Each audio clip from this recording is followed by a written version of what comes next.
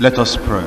Our God and our Father, we come before you tonight. We praise your name because of what you've done for us, individually and collectively as a church. We pray that as we see the closing chapter, which we've been studying for a long time, concerning Stephen, we pray that you will make us to see the grace and the truth and the influence and the impact, the anointing of the Holy Spirit upon this man again, so that we ourselves will be able to have more of your power and presence in our lives at all times, in Jesus' name. Amen. In Jesus' name we pray. We have spent quite some time studying the life and the ministry of Stephen. And we have spent quite a long time looking at the grace and the gifts of God in the life of this wonderful man. And as we have got a glimpse of what the power of God has done in his life, we cannot but just look up to God and say, what you have done in the life of this individual, do within us as well. And today we come to the end of chapter 7, which apparently is also the end of the life of Stephen. And he started his life, the time we've known him in the scriptures, in such a glorious way. And the end was glorious as well. And we have seen how God, in his power, by his presence, can be with his own children. And it could be our best for him in all situations. As we come to the close of Stephen's earthly life and ministry, I want you to see some contrasts in the chapter that we read now, the end of the chapter. We'll just quickly go through the end of the chapter because there is so much in this end of the chapter. And perhaps many preachers do not think of the much we have in the few verses that end up the life of this man and the chapter before us. I want you to see some contrasts there. The contrast between a spirit-filled man and a Satan-inspired mob. The contrast between the righteous and the religious. The contrast between a far-sighted visionary saint of God and a short-sighted vicious sinner. The contrast between love and hate. You see that in the closing part of this chapter. And many casual readers, they see Stephen as a victim as the chapter closes and his life ends. But no, you don't see Stephen as a victim, he is a victor. And he was even more than a conqueror. I want to remind you that the members of the Sanhedrin or the council had called him for questioning. They had accused him of 4 things. Number 1, blasphemy against God. Number 2, blasphemy against Moses. Number 3, blasphemy against the law. And number 4, blasphemy against the temple. These, I told you before, are great issues. They were great issues in the lives, in the policy, the religion of the children of Israel at the time. And they leveled this 4-count charge against him, against God, Moses, the law, and the temple. And they wanted him as an accused, as a criminal, as a lawbreaker, as a blasphemer to come before them and give them answers to the questions they were asking. And it's fantastic. It's just marvelous how this man stood before them without any fear of the consequence of the actions they were taking, without any fear as to what their response will be. And very systematically, line upon line, precept upon precept, he went through the scriptures and he told them his faith, his confidence in God. And at the end of the whole thing, he showed them that he was a firm believer in God. He was a believer, not a blasphemer. And concerning Moses, he told them that he had received the ministry that God gave to Moses with a good spirit. That God chose Moses for a ministry, for a time, for a dispensation, for a period of time. And at that time, it was a necessary thing that Moses came to do. He told them that concerning the law had been given, and the law had a time, a period, a dispensation. And for what the law was supposed to do, it was all right at the time it was given, and for the purpose it was given. Concerning the temple, he told them he believed in the temple. Only that they could not restrict the Almighty inside the confines of a small temple. Now, do you know that by the time he finished, he had told them that he was not the person they should accuse. If they wanted to find anybody that did not have faith in God, confidence in God, they were the people. If they wanted to find anybody that rejected Moses and rejected the greatest prophecy that came from the mouth of Moses concerning the Messiah, they were the people. And concerning the law, he told them the children of Israel had never obeyed the laws of God. And concerning the temple, he told them they were just misusing the temple. As they must remember that there was even a time Jesus made a scourge and he drove them out because they were making his father's house a den of thieves and robbers. And do you know that by the time he finished, he was no more talking like an accused, a criminal. He was talking like a witness, a true witness to the greatness and the glory of God, to the goodness and the kindness of God. And he was talking as a preacher of divine truth, a preacher of the gospel, a preacher exalting Jesus Christ the Lord. And you know, he talked as a judge. They were sitting wanting to judge him, but then he gave a witness. The false witnesses were rising up, but he rose up and he was a true ambassador, a true witness. And the people who were making themselves to be the proclaimers of the truth in the nation, they were sitting down and they listened to this man as he was preaching and proclaiming the gospel of the Lord Jesus Christ, going from one part of scripture to the other. And as these people were sitting down to judge Stephen, Stephen just stood firm and he became a judge to them. He addressed them as a witness, as a preacher, as a judge. As I come to the end of this chapter 7, I see a number of things, opposites, in the end of the chapter. On the part of the children of Israel, on the part of the members of the council, on the part of the people rejecting and resisting the truth, I see hate, cruelty, pride, a tragedy that they were in terrible darkness and confusion. And I saw the vengeance and the fanaticism of their lives. But on the side of Stephen, our man, the man of God, upon whom the Spirit of God was abiding, you see holiness, compassion, praying, triumph, calmness, vision, and forgiveness.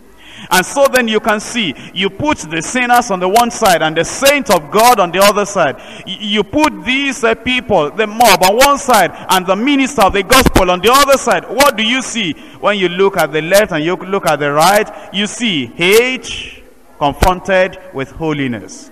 You see cruelty, but he responded to that cruelty with just compassion.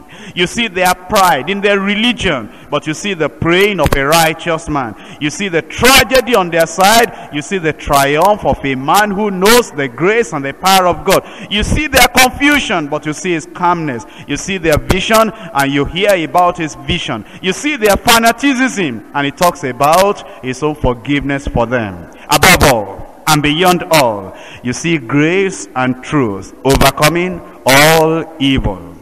Now, as we look into the closing part of the chapter, come to chapter 7, reading from verse 54. Chapter 7 from verse 54. When they had heard these things, they were cut to the heart, and they gnashed on him with their teeth. But he, being full of the Holy Ghost, looked up steadfastly into heaven and saw the glory of God, and Jesus standing on the right hand of God, and said, Behold, I see the heavens open, and the Son of Man standing on the right hand of God. Then they cried out with a loud voice, and stopped their ears, and ran upon him with one accord, and cast him out of the city, and stoned him.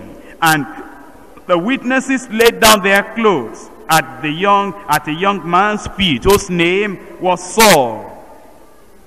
And they stoned Stephen, calling upon God, and saying, Lord Jesus, receive my spirit.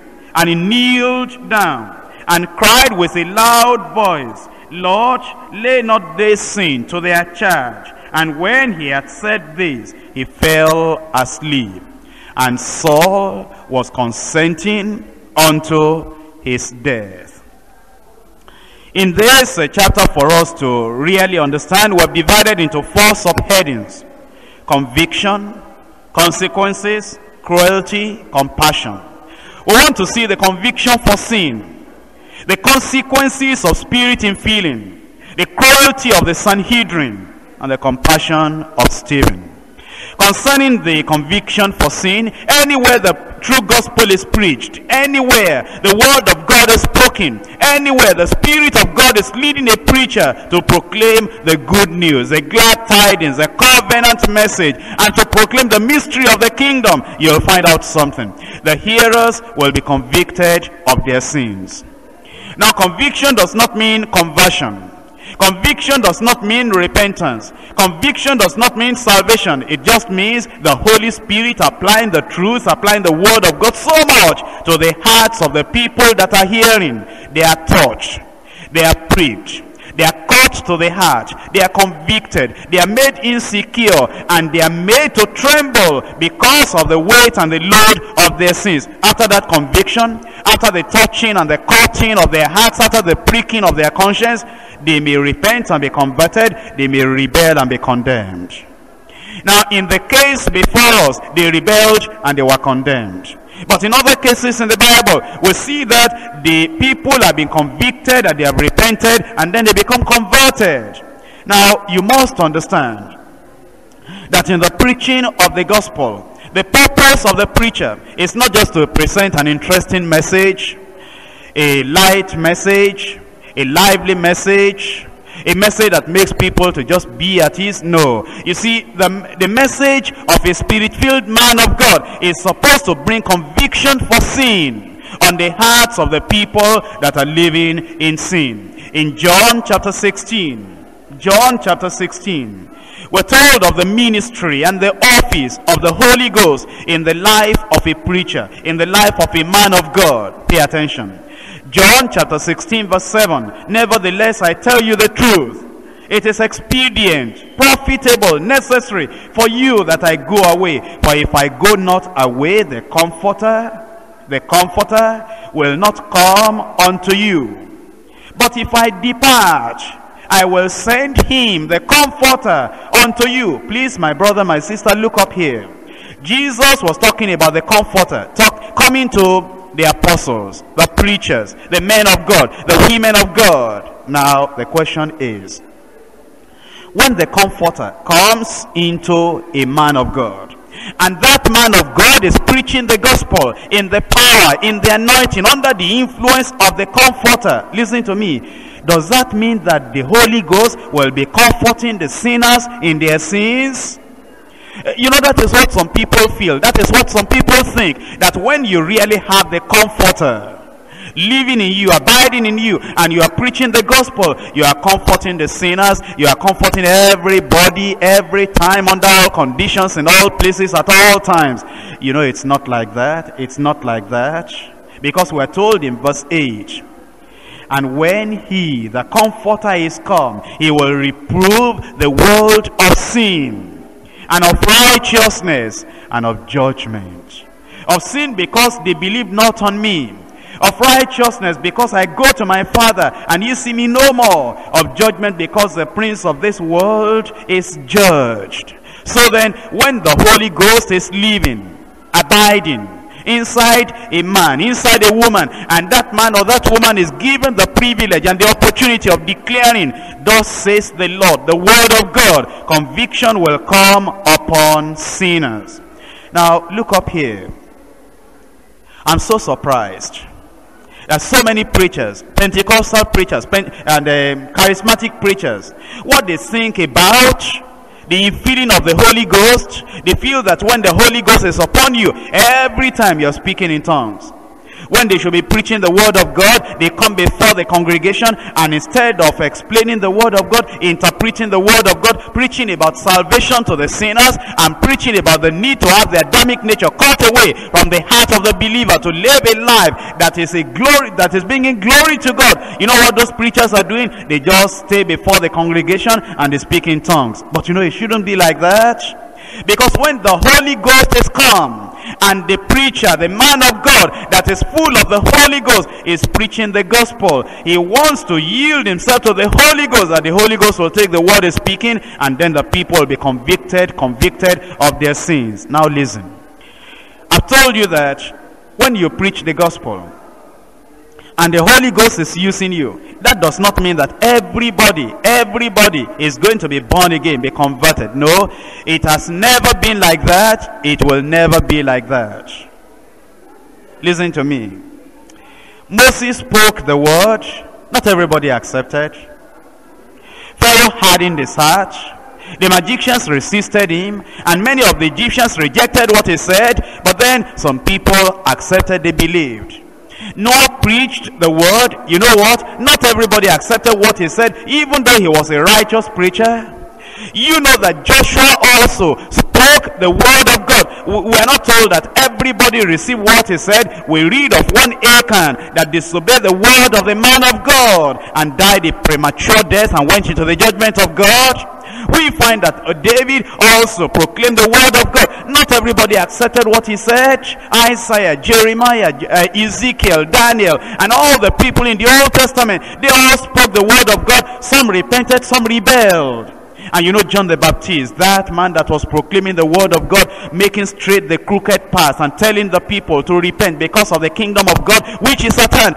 Some repented, some rebelled. Jesus, the Prince of Preachers. Jesus, the greatest of preachers. Jesus, a teacher, a preacher, come from God, whose ministry of preaching and healing the sick was attended with miraculous signs and wonders. You know what? Some repented, some rebelled. And Peter the apostle, we are told that some people in Acts chapter 2, 3,000 people repented. In Acts chapter 3, connected with chapter 4, we are told that 5,000 people repented. But you know what? In chapter 4, the closing verses, and in chapter 5, some members of the council were sitting down, and Peter spoke the word of God to them. They rebelled, they didn't repent.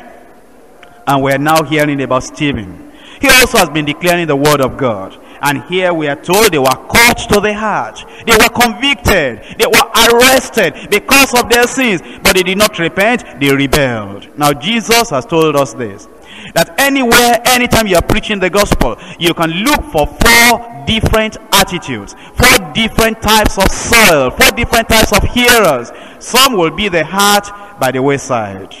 They hear, they don't understand. The devil comes, he takes everything away. They are not converted. Other people will be people of the stony ground, and they have heard, but then because it's a stony ground, a rocky ground, it will not take root, and therefore it will not bring forth fruit. And then others will just be sown among the thorns and the thistles, and because of that, the thorns will grow up and choke the word, and it will become unprofitable to them. But then the 4th part, good soil, good heart, they hear, they repent, they become converted. Now, we see these people here. Instead of yielding themselves to the Lord, they refused. They resisted. They were caught to the heart. Now, let me throw some light on this. Do you know that many times preachers compare one another? Maybe preachers of the same denomination, preachers of the same church, they compare one another. They compare one another with how large their churches may be. But you know, you don't judge by that. For example, take us here. I preach the gospel here by the grace of God. We find many people coming to the Lord. And there are people preaching the same doctrine, preaching the same word of God in some difficult areas. And you have just a small number repenting and coming to the Lord. Doesn't that mean that I have more of the Holy Ghost? Maybe, maybe not. Doesn't that mean that I preach more of the truth? Maybe, maybe not. Doesn't mean that I am more effective? Maybe, maybe not.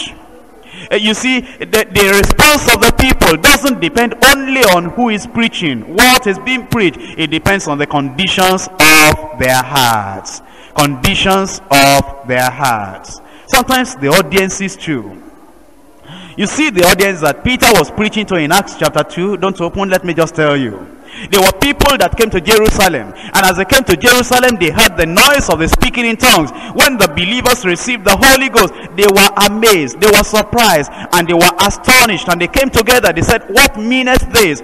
They were ignorant, they were in darkness, they were sinners, but they were open-minded. They wanted to know. They needed an explanation. And as Peter rose up and he gave them an explanation, many of them repented and 3,000 were converted. At another time in chapter 3, a lame man had been healed, and they were surprised again. And because they were surprised, they gathered together. They said, "What is all this?" And Peter began to say, "Why are you looking so intently on us?" I say, "By our power, holiness, we have done this." And he told them about Jesus. And in Acts chapter 4 verse 4, we are told of the people that believed, 5,000 men. But now, that's a type of audience. Open-minded, free, normal, regular type of audience. But then the council, they came together in chapter 4. And he said, "We must arrest this situation." You know, they didn't want the truth. They were biased. When you are preaching to a biased congregation, there's difficulty. When you are preaching to a hardened congregation, there is difficulty. Those members of the council, they were hardened. And they were biased. They were prejudiced. They knew the truth, but they hardened themselves against the truth. It is like witnessing to Pharaoh. It is like proclaiming the truth before Nebuchadnezzar. It is like telling the people that knew but deliberately closed their eyes and closed their minds and shut their ears from the truth, and telling them to open their eyes. They said, "Even if you convince me, I will not be converted. I will not allow you to get into me. I've made up my mind. I will never receive what you are telling me." You know, those people are difficult to convert. And that is the condition, that was the condition of the council. And those people, they just said, "What are we going to do to these men?" As to the fact that a notable miracle has been performed, we know it, but we don't want to receive it. What are we going to do to them? And the same thing with Stephen. The members of the council, they made up their minds. They were antagonistic. They were prejudiced. They were biased. They were negative. They didn't want the truth. And at the end of the whole thing, they were caught to the heart, they were convicted, and they rose up and they just bounced upon him and they killed him. Now, if you preach and people are not converted, does that mean that you have no reward? No, my brother, my sister. You be faithful. You do what the Lord wants you to do, and the reward will be waiting for you. Here is Stephen. You see that nobody got converted at this time among the council. They were biased, they were prejudiced, they were hardened. And while he preached, they didn't even wait for him to give altar call. They just got rid of him. But you know what? Jesus stood up wanting to receive him. A gallant preacher, a forceful preacher, a dynamic preacher, a successful preacher. Not because you can count the number of converts, not because there are so many people that filled decision cards, but because he told the truth, the way the Lord wanted him to tell the truth, and he yielded to the Holy Ghost, and there is reward for him in heaven. I want you to see in 2 Corinthians chapter 2 from verse 15. "For we are unto God a sweet savor of Christ in them that are saved and in them that perish." Aren't you surprised that we, the preachers, the ambassadors of Christ, were a sweet savor of Christ? In them that are saved, were rewarded. In them that perish, were rewarded. You say, that is surprising. Let me explain to you. God has sent us to preach the gospel. We preach it. We discharge our duty. We are faithful. We are honest. We are biblical. We're dependent upon God. We're yielded to the Holy Ghost, and we have done everything we should do. And because of that faithfulness, even the people that rebel and become eventually condemned, we have done our duty, and yet we're rewarded in heaven. And the people that repent and are converted, well, we're not responsible for their conversion. We just told them the truth, and they yielded to the Lord. And they too, they received the Lord Jesus Christ, and for them, on their behalf, were rewarded as well. Stephen will be rewarded.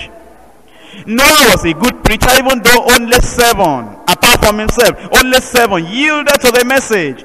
You see, it is not because of the number of the people that actually get converted. We do our duty, we do our responsibility, and we just leave the results to God. Now, does that mean then, since we're not the people that convert, since it's the work of God, the work of Christ, and the work of the Holy Ghost, does that mean we preach carelessly? No. You must prepare the message. And you must tell it as the Lord wants you to tell it. You must tell it in the wisdom of God. You must tell it at the right time, in the right place, with the right people, for the right result. Even though you are yielding, you are giving the result to God. Now, listen to me. There are times that people get punished for preaching the gospel. Like you've seen the case of Stephen. Like you've seen the case of the apostles. And now, if they get punished and they have done what the Lord wanted them to do, the time the Lord wanted them to do it, in the way the Lord wanted them to do it, there is a word for them in heaven, whether people get converted or not. But listen to me. Suppose, as I'm preaching now, there is somebody who may be in the auditorium, and he says, well, they are not particularly talking about salvation. And salvation is very, very important. And then he just rises up, just as you are there. And then he turns around and he faces about 20 people in front of him. And as I am talking here, he is also talking there. And he's preaching the gospel. And he say, well, because they must not go away without hearing the gospel. And what they are talking is not particularly a salvation message. Therefore, I don't want these people to go away without preaching the gospel.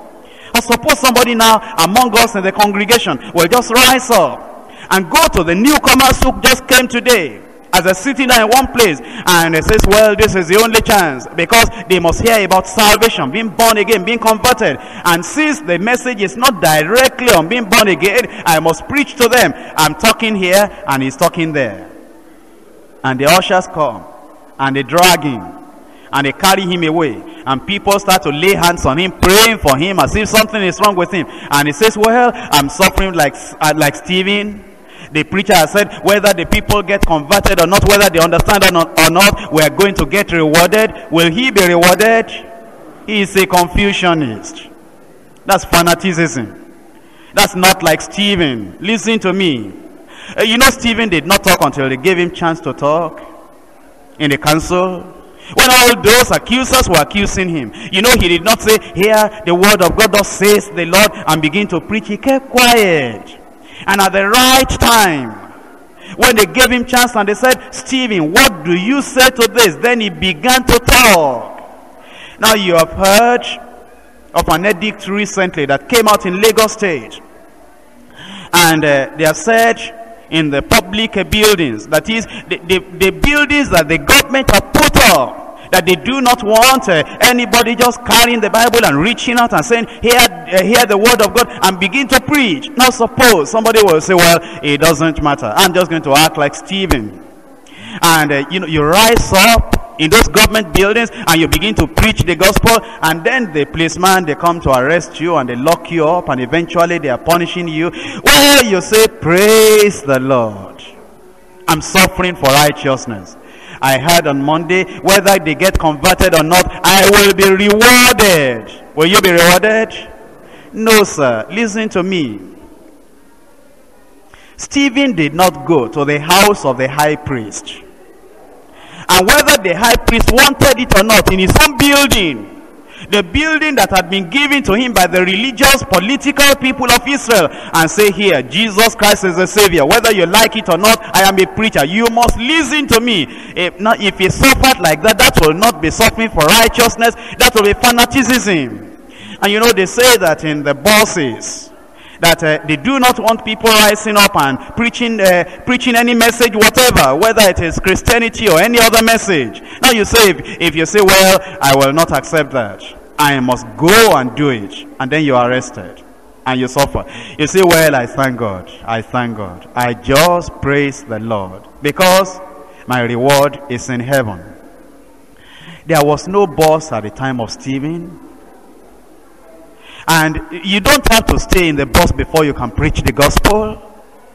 They are not telling you not to preach at all. They are saying they want to regulate the preaching of the gospel. Listen to me. When they imprisoned Peter, the angel came to him. You know what the angel said? The angel said, arise and stand and go into the temple and preach the gospel.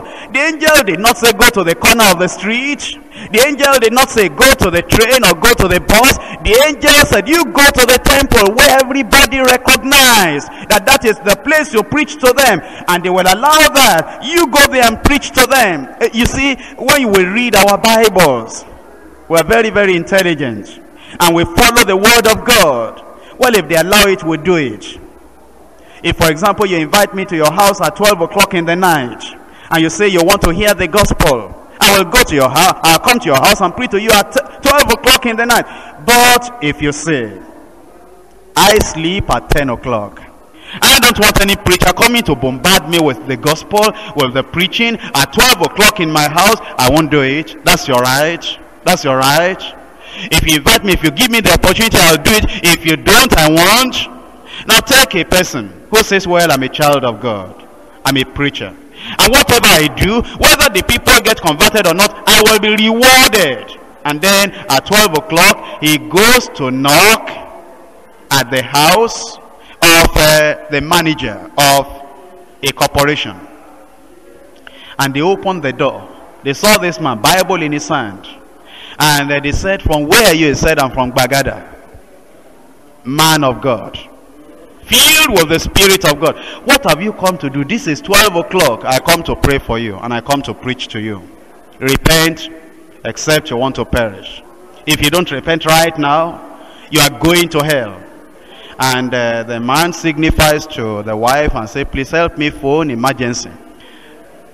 And they phone, and then the policemen come and they catch you at 25 after 12 in the night, and they go to lock you up, and you are laughing and rejoicing while the policemen are taking you away, saying, praise the Lord, I'm suffering like Stephen. And eventually they charge you to court, and they charge you not for preaching but for robbery, because they think you are just using Bible to cover. If you go to somebody's house at 12 o'clock like that, you are looking for another thing, and then they say, okay, go for only 5 years imprisonment. You say, praise the Lord, my reward is in heaven. You'll be surprised when we get to heaven that there is no reward for foolish action. There is no reward for fanaticism. There is no reward for doing something which is not at the right time, to the right people, in the right place, in the right way.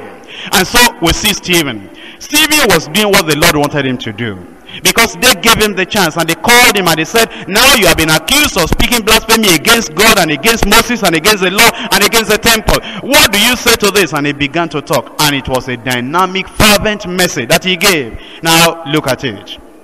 They had been convicted, but they did not yield, they rebelled.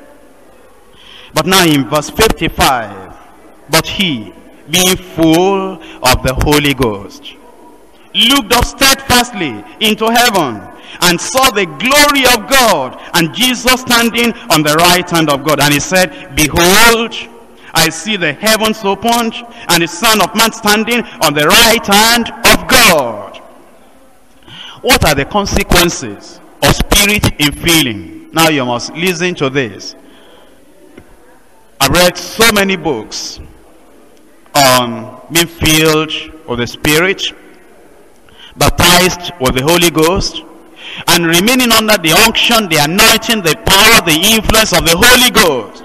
And I find that most of the books written by Pentecostal people, charismatic people, you know the only thing they know about speaking in tongues. And you know we believe in speaking in tongues because it's in the Word of God. It's a wonderful, enriching, refreshing experience.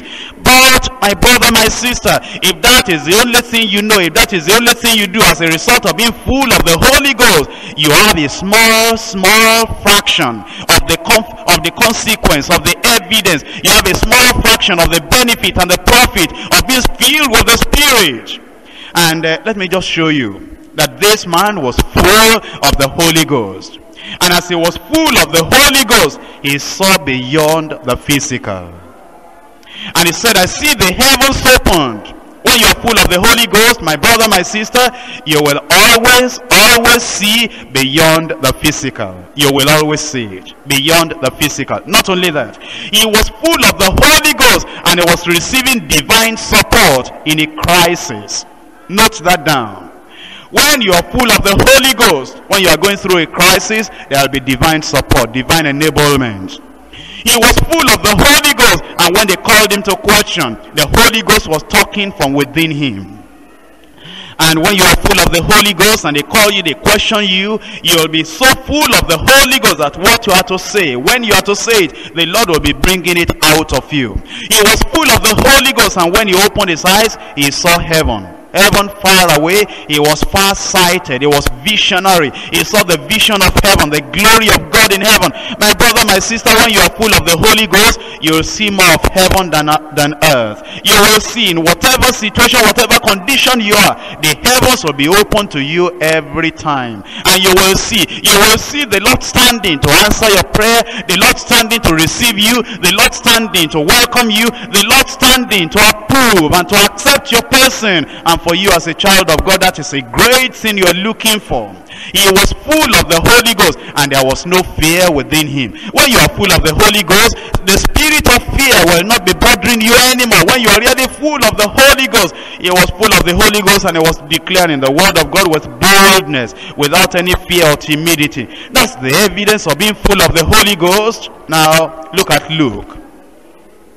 This is so important, I don't want you to miss it. Luke chapter 1, verse 41. And it came to pass that when Elizabeth heard the salutation of Mary, the babe lived in her womb, and Elizabeth was filled with the Holy Ghost.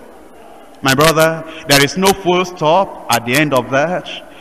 She was filled with the Holy Ghost. Why didn't they put a full stop? Because they are going to tell you now the outcome, the consequence, the evidence of being full of the Holy Ghost. Verse 42, and she spake out with a loud voice, saying, Blessed art thou among women. Blessed is the fruit of thy womb. Whence says this to me, that the mother of my Lord is come to me? What is that? That's a revelation. Nobody told her about Jesus being conceived of Virgin Mary. Nobody told her that Mary was already pregnant and Jesus Christ will be born by Mary. No, but she was full of the Holy Ghost. And you know what? When she saw that Mary, and Mary greeted her, and she was filled with the Holy Ghost, immediately prophetic utterance came out. Immediately she began to see the very plan of God, the program of God, that Jesus Christ the Lord will be born. And she said, Whence is this, that the mother of my Lord is come unto me? When you are full of the Holy Ghost, it is not only speaking in tongues, it is also that God will be giving you divine utterance in your own language, but prophetic, and that will look far beyond the physical, beyond the material, and you'll be seen into spiritual things. Verse 67, and his father Zacchaeus was filled with the Holy Ghost. Now, what is the result of that being filled with the Holy Ghost? And prophesied. You see that? Divine utterance. Because you are full of the Holy Ghost. And in verse 67, Blessed be the Lord God of Israel, for he has visited and redeemed his people, and has raised up an horn of salvation for us in the house of his servant David. That's the evidence, and that's the consequence of being full of the Holy Ghost. Again, prophetic utterance, divine utterance. In Luke chapter 4, verse 1, and Jesus, being full of the Holy Ghost, returned from Jordan and was led by the Spirit. You see, when you are full of the Holy Ghost, the Lord will be leading you. The Spirit of God will be leading you. You won't have difficulty taking decisions. He'll be guiding you, directing you, controlling your actions. And the things you are doing will be controlled by the Holy Ghost. Have you ever seen people that say they are full of the Holy Ghost, and they speak with tongues, and they don't know how to take the right decision in marriage, in Christian work, in their career, in their work, They don't know how to find the will of God. But you know, when you're full of the Holy Ghost, you're under the control, under the influence of the Holy Ghost, and the Spirit will be leading you. And in verse 14, Luke chapter 4, verse 14, Jesus returned in the power of the Spirit into Galilee. Please listen. Jesus had just been tempted by the devil. All through that time, Jesus was full of the Holy Ghost. Do you know what? When a man that is full of the Holy Ghost is undergoing a trial, a temptation, when a man full of the Holy Ghost is undergoing a harassment or temptation of the devil, after that temptation, after that trial, he is still full of the power of the Spirit. A man that is full of the Holy Ghost, anytime, every time, is in the power of the Holy Ghost. He may not be speaking in tongues all the time, but when he opens his mouth, there will be prophetic utterance. When he opens his mouth, he'll be talking beyond the things that are physical, the things that are material. It appears there is a reservoir within him of the knowledge of the Almighty. And he's talking out in the fullness of the Spirit. Come to John chapter 16. John chapter 16. Howbeit, when he, the Spirit of truth, verse 13, is come, he will guide you into all truth. That's wonderful. You know, I see many people, not here, outside, who say they are full of the Holy Ghost, and they easily get into error. Think about it. False doctrine. But you know, when you are full of the Holy Ghost, he will guide you, not into error, into all truth. And that is one of the evidences of the baptism in the Holy Spirit, one of the consequences, not evidence, one of the consequences of the baptism, the infilling of the Holy Spirit. You know, when you are full of the Holy Ghost, sometimes you go to a bookshop and you pick up a book, you've never read it, you want to consider whether you are going to buy it or not, and there will be an alarm clock inside you, and the alarm is ringing very, very loud as you are touching that book. I'm talking about a man full of the Holy Ghost, because there is deadly error, deadly poison inside that book, and the Holy Ghost is ringing an alarm inside your heart, because the Holy Ghost is guiding you into truth. Or sometimes you are reading a book. The first chapter is terrific, wonderful, very good. The second chapter is very good. The third chapter is very good. And you come to just the last chapter, and it's going to just throw out a little poison. And again, because you are full of the Holy Ghost, you are being led of the Spirit and guided into all truth. And it's going to tell you, well, the first 5 chapters are good, but this last one is just error. You see, that's the ministry and the office of the Holy Ghost for the people who are full of the Holy Spirit. For he shall not speak of himself, but whatsoever he shall hear, that shall he speak. He will show you things to come. He will show you things to come. The gifts of the Spirit come alongside with the fullness of the Holy Spirit. In Acts of the Apostles, chapter 4, verse 8. Then Peter, being filled with the Holy Ghost, said unto them, ye rulers of the people and elders of Israel. And then he went on to talk to them in the fullness of the Holy Spirit. In verse 13, now when they saw the boldness of Peter and John. When you are full of the Holy Spirit, there is boldness in you. You have boldness to stand for the truth, to declare the truth. In verse 31, Acts chapter 4, verse 31. You go into some assemblies, some churches, where they talk about being filled with the Holy Spirit, being full of the Holy Ghost. And you see that the people are always shaking when they pray. And if you are new there and you touch one of them, you say, excuse me, friend, come. Why is that person shaking like that? The person will open his... Don't you believe in the Holy Ghost? He is full of the Holy Ghost. I remember before I was born again, before I was converted. 1962, 1963. Those 2 years I spent looking for the Holy Ghost. Just praying for the Holy Ghost. And in the church I was going that time. You know the story. Let me remind you. Maybe you are forgetting.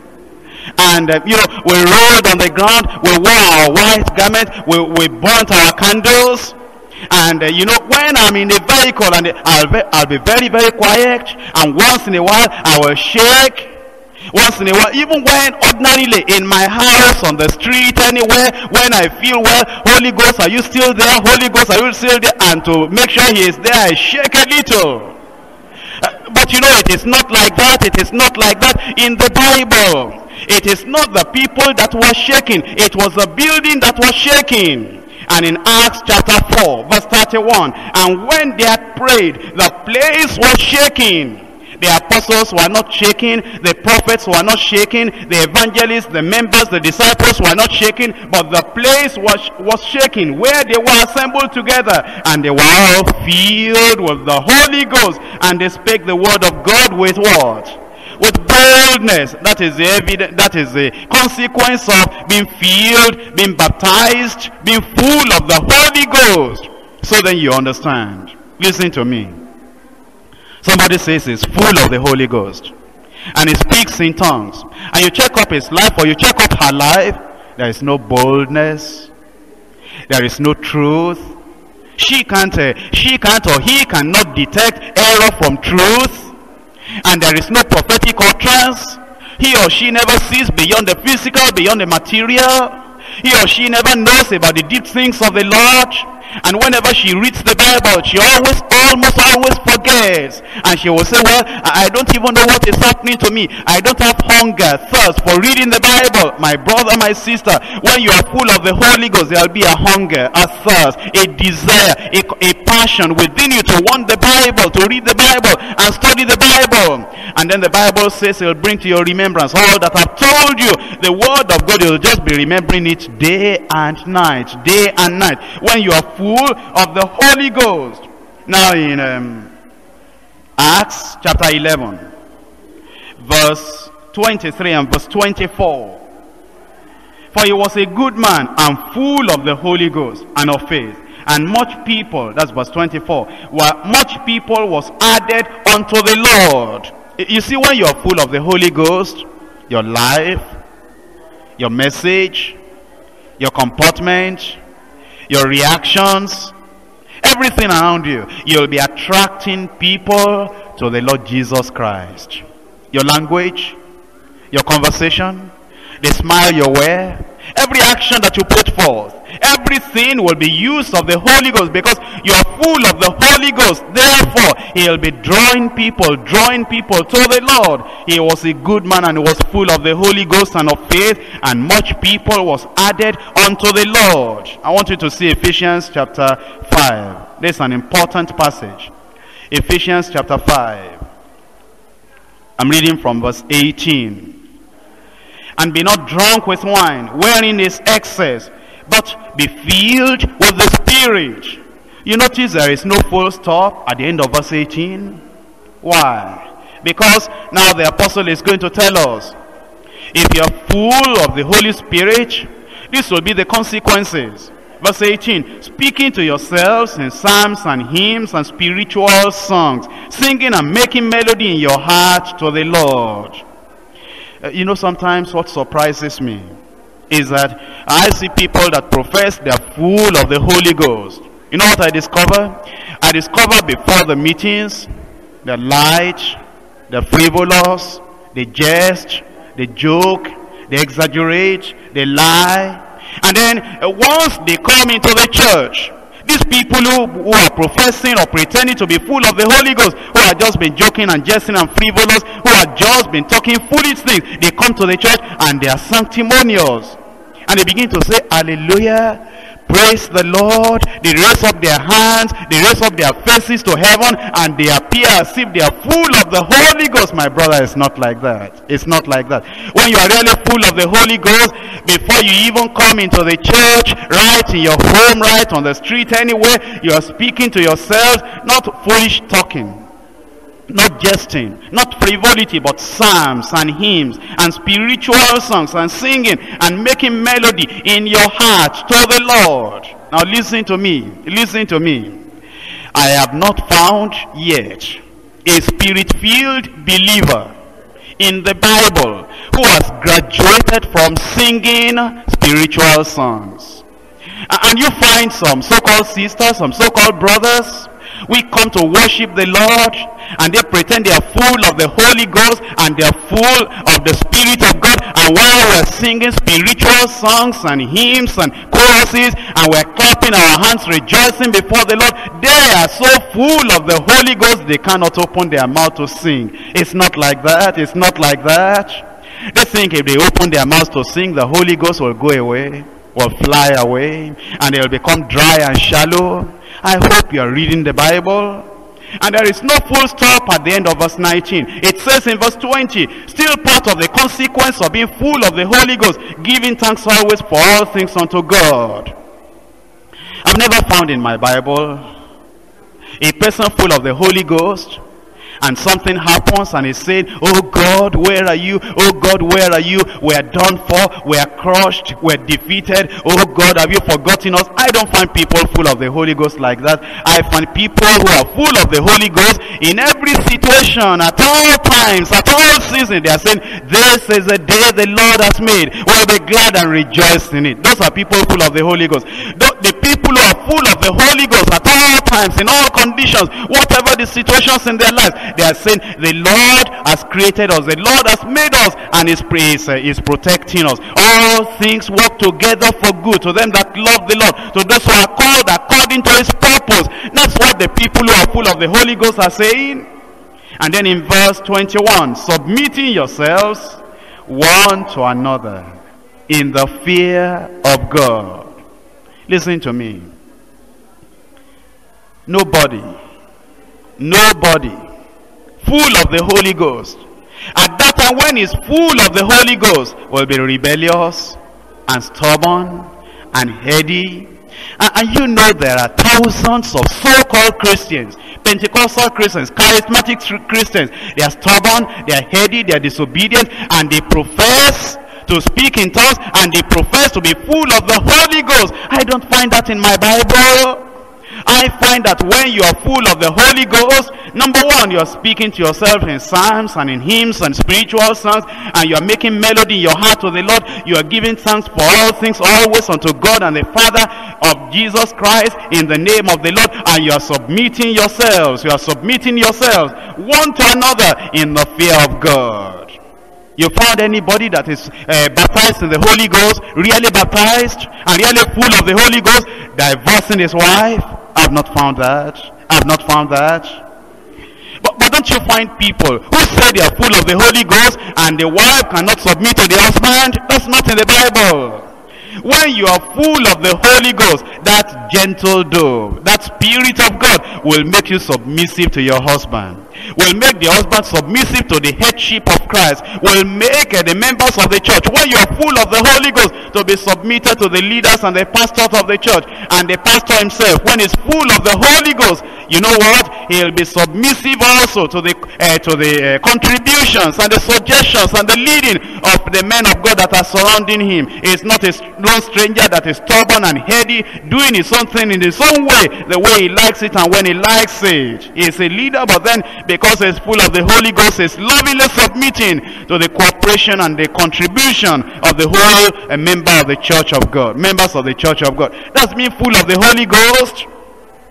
But you know, you find all these people who shake and tremble and speak in tongues and, repeat the same words all the time, pretending that they are full of the Holy Ghost. My brother, my sister, it's not like that. Let's go on. In Acts chapter 7, Stephen was full of the Holy Ghost.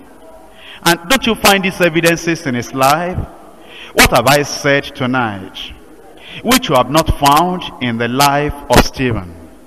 Haven't you found him looking up into heaven and telling us prophetic utterance?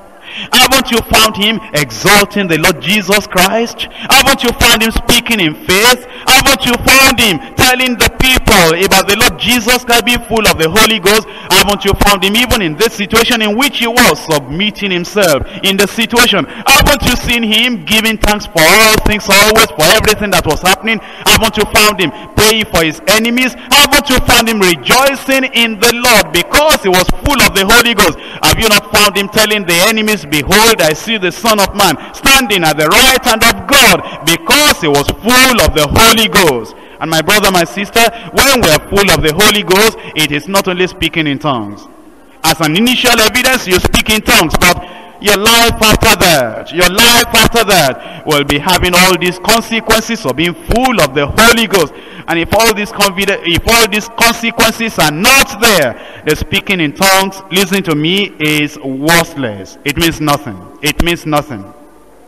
Because in the final analysis, the speaking in tongues and the life and the ministry of the man, of the woman that is full of the Holy Ghost, that speaking in tongues is just a small part. It's just a small fraction. All these other things must be there. Now, in Acts chapter 7, when he said, I see the Son of Man standing at the right hand of God, then they cried out with a loud voice and stopped their ears. They didn't want to hear about the Son of Man, about the Son of God, about Jesus, about heaven. And they were religious people who don't want to hear about heaven. Religious people who don't want to hear about the glory of God. Religious people who don't want to hear about the vision of the glory of God in heaven above. Think about it. And there are many people like that today in many churches. You talk about heaven, you talk about Christ, you talk about salvation, you talk about the glory of God, you talk about the throne of God, you talk about things beyond this earth, things beyond material things. And what do?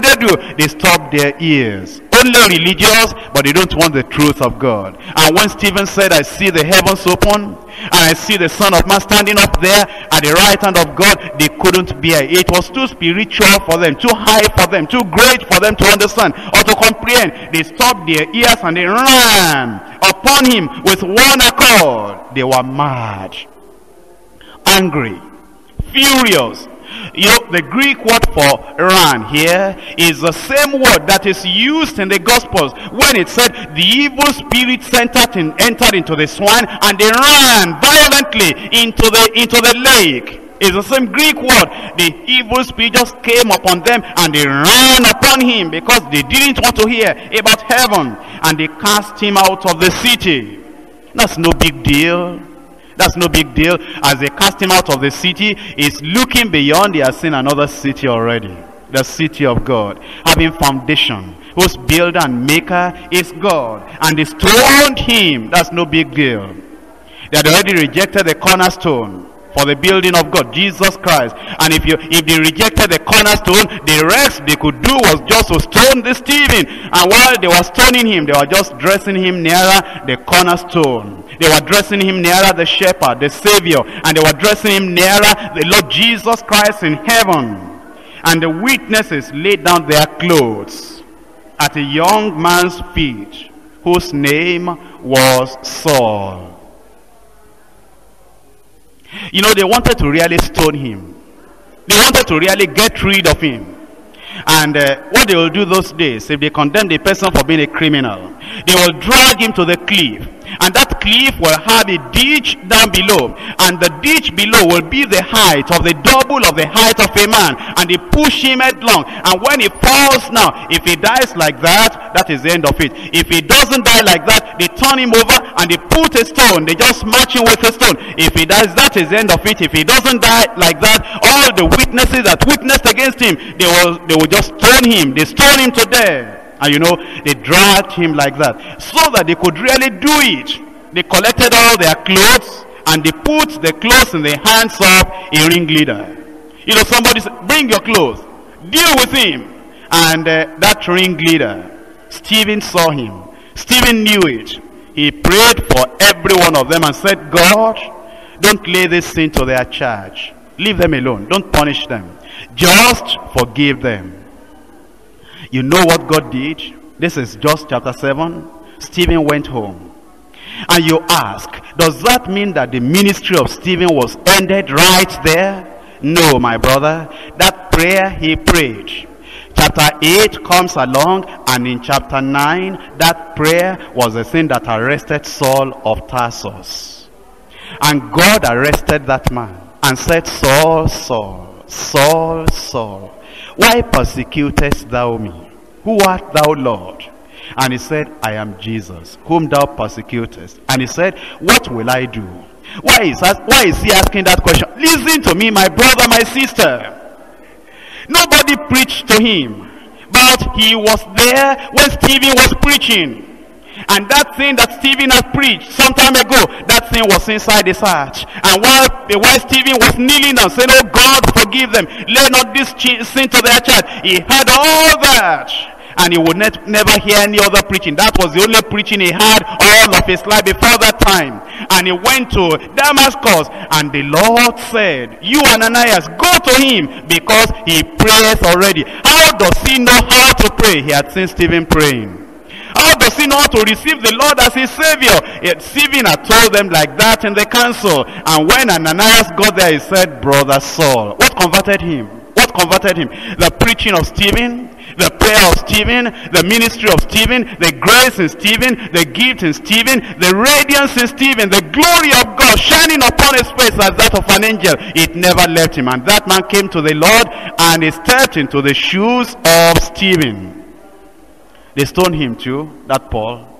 They beat him too, that Saul. And you know, he became a teacher to the Gentiles, an apostle to the Gentiles, and he was the one that God used to give us much of the New Testament. He preached the kingdom of God, the word of the kingdom. He preached the mystery of the kingdom. He did a lot for the Lord, and at last he said, I fought a good fight. It's a fight all through. You think that Stephen had not worked for God? Oh yes, he worked for God. And Saul stepped into his shoes and gave us the greatest apostle that ever lived. Stephen was not a victim. He was a victor. He was more than a conqueror. Right there at the end of his life, he was still praying. And while they were stoning him, he called upon God saying, Lord Jesus, receive my spirit.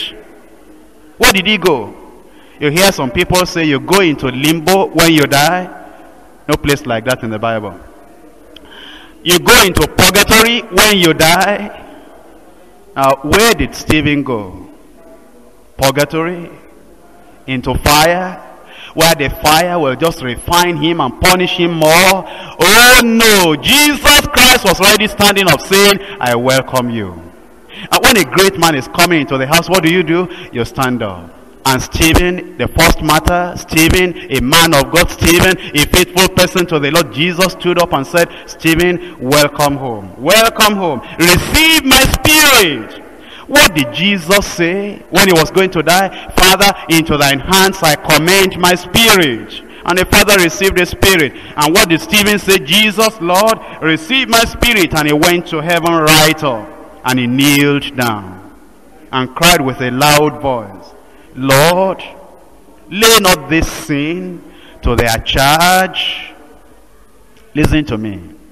Have you ever found a man full of the Holy Ghost, cursing, abusing, getting angry, beating other people, and telling them that God will kill them and destroy them because they are full of the Holy Ghost? Never. Not in the Bible. Not in the Bible. This man was really full of the Holy Ghost. And whatever they were doing, because of the fullness of the Holy Ghost, all he could do was to kneel down, saying, Oh Lord Jesus, receive my spirit. As for these people I'm leaving behind, count not this sin against their charge. And when he had said this, he fell asleep in the hands of Jesus, in the bosom of Jesus, in the hands of the Prince of Peace. And the peace of God, passing understanding, just surrounded him, and he went to heaven. You know, one of these days, either the trumpet will sound, or the Lord will call us home. You'll see the Father. You'll see Jesus at his right hand. You'll also see Stephen. He's made it. He's fought a good fight. He's gone to heaven. He's rewarded in heaven now. And I believe the grace that saw him through, that same grace will see us through. The grace that assisted him and he was faithful until the end, the same grace will make us to be faithful until the end. And as he was full of the Holy Ghost, and we see all these consequences in his life, I'm praying that God too will fill us with his Holy Spirit. And these consequences and evidences and results and profits will be upon every one of our lives in the name of Jesus. Let's rise up and talk to the Lord before we go. Talk to the Lord from what you have heard.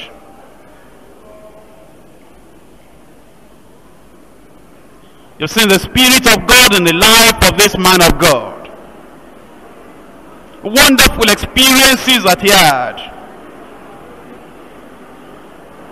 Who believe in the Holy Spirit. Who believe it is possible to be